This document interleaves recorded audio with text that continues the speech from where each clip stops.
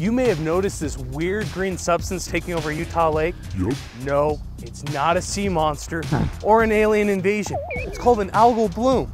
Haven't heard of that term before? That's all right. Let's break it down. An algal bloom is a rapid increase in the algae in the water. These can occur in both freshwater and marine environments. We don't exactly know what caused the bloom here in Utah Lake. In general, freshwater blooms are the result of an excess of nutrients in the water. Ew.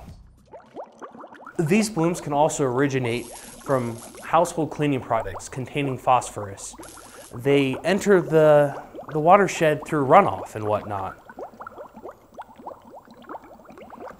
Ooh, safe one there. What's that smell? Not only does the algae change the color of the water, it puts off an overpowering stench. It can have a grassy, fishy, or even septic odor. Can we please get an air freshener over here? Algae have a short lifespan. Bacteria consume the decaying algae, which in turn consumes the oxygen in the water. This can result in the death of plants and aquatic life. More than 100 people alone this summer have gotten sick from coming into contact with this water. Symptoms have included vomiting, diarrhea, headaches, and rashes. While human death is extremely rare when it comes to algal blooms, it's important to keep animals, especially dogs, away from the water. A pet is more likely to die from ingesting the water. So stay clear of the water and keep Fido safe too. Come here, boy.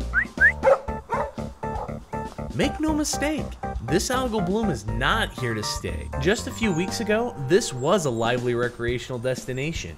Here in the coming weeks, this oasis will return to its majestic and safe state.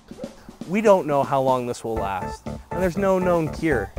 So, for the time being, we're just gonna have to wait this one out.